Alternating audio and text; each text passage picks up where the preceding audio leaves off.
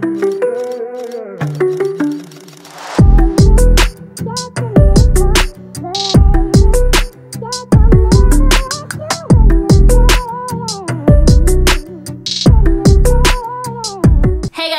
Tonia. Welcome back to my channel. Today I am back to you guys with another new video. In today's video, it's just gonna be another what I eat in a day. On this day in particular, I was very much focused on trying to get in protein. So I've been doing pretty good with my weight loss, but I haven't been doing that great with hitting my protein goals. So I'm really trying to be more focused on that and plan my meal based on those protein macros. So today was really just like my first day of trying that out. At this point in my weight loss journey, I am officially down 22.4 pounds. I'm excited because I feel like at this point I'm finally able to get myself back into a routine and really start working out more, and also just being more mindful of what I'm eating. You guys know my main thing is really just focusing more on making my own food and eating somewhat clean, but also at this point I'm just really trying to make sure I'm giving myself enough protein to support myself through the rest of my weight loss journey. So without further ado, I'm going to go ahead and jump into today's video and show you guys what I ate today. Alright, so the first thing I'm going to have today is going to be a strawberry matcha, and it's actually going to be a protein matcha. So I'm going to start by preparing my matcha powder. I'm using the one by Vital Proteins. I don't really like it. It doesn't even really give me a kick, but I have this large container of it, so we're going to use it. I'm just going to mix that up with some hot water and my little frother thing and just get that nice and blended and make sure that matcha powder is dissolved. Then we're going to start building our protein matcha. So I'm starting off with this strawberry skinny syrup. I should have added the milk here, but I was only half awake, so I added the matcha and then I made mud, but it's okay. It ended up working out in the end. So I'm just gonna mix this up right here, and then I'm going to add in my milk, which today is going to be a strawberry premier protein. This is going to make my matcha have 30 grams of protein in this one beverage, which I really need since I'm not really eating anything this morning. So I'm going to add in my reusable ice cubes here, and we are all set, and this is breakfast. So now let's move on to my lunch. So I'm using these pre-cooked chicken strips to make a Southwest wrap. That's just what I call it. I don't really know what it is. It's just something I make when I have a bunch of random ingredients in my refrigerator. So I am going to start off by defrosting this pre-cooked chicken and then preparing my avocado, because I want like a smashed avocado on the bottom. So I'm taking half of an avocado, mashing this up, and then I'm just going to add in some salt and some pepper, and that's gonna be it for the avocado. And by the time I finished this, the chicken was already defrosted and I was able to go ahead and start building my wrap. Now what I put on this varies depending on what I have in my refrigerator for the week, so it's usually different every single time. But to build the base, I'm just starting off with that smashed avocado on the bottom, like so. A nice generous portion here because I love me some avocado. I'm actually going to even have some more for dinner, but we'll get to that. Next, I'm adding some spinach because I had this in the refrigerator and it was like nearing end of life, so I really needed to use it. And then I'm just going to stack the chicken on top as well. I had some diced tomato in here, so yep, throwing that on there too because we need to use that up.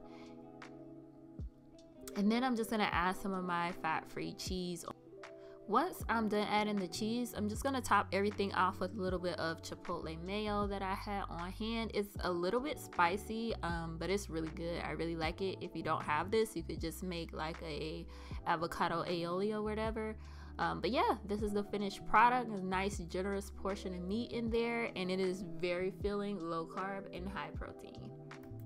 Now let's move on to dinner. So I'm going to start by chopping some veggies. You guys know I am absolutely terrible at this, so I won't make you watch too much more of it. But I'm starting off chopping up a red onion. I'm putting this into one of my little Tupperware containers because this is going to last me the rest of the week. I'm not about to use all this red onion tonight. I'm going to do the same thing for my jalapenos. We're going to be using this as well. What we're making tonight is actually going to be a taco bowl with ground turkey, and we're going to use some of these veggies to season up that ground turkey because y'all know she needs a little bit of help. Okay, whatever I don't use, of course, you know, I'll use another day, but I went ahead and chopped up what I had. Now let's get started on this ground turkey. So this is the kind that I'm using. I'm using my cast iron skillet just because I feel like it does an amazing job browning meat. This ground turkey is looking a little hopeless, but stay with me, we gonna get there.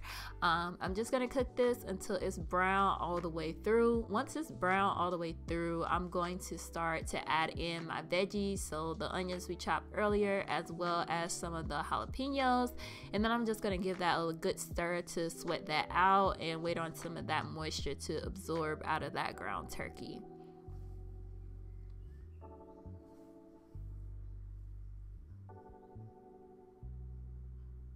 Now from there, I'm gonna start seasoning. So I'm using these Fiesta blend baked beans or whatever. They have a nice sauce on them. This is my first time using it, but I figured it would be good to have beans that come in a sauce with this, just because ground turkey can be a little dry and lifeless. So yeah, this is what we use to spruce it up.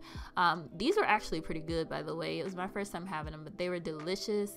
But next I'm just seasoning it up. Taco seasoning, garlic powder, I think a little chili powder right here, and then I'm gonna go in with some ground jalapeno just to further bring out that jalapeno flavor and give it a little bit of a kick.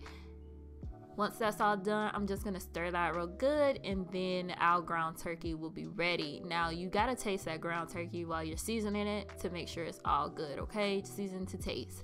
Now I'm just over here heating up this corn. Normally I use frozen, but they were out, so I had to use the canned roasted corn. Not too much here, just a little oil in a pan along with the corn, the drained corn, and a little salt and pepper, and then I'm just gonna heat this up and it's good to go. It doesn't take a whole lot for this canned corn, but I do love it.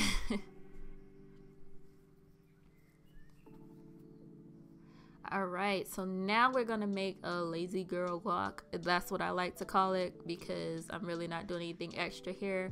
Just a little smashed avocado, some lime juice, and then this is my cheat code right here, this little guacamole seasoning pack.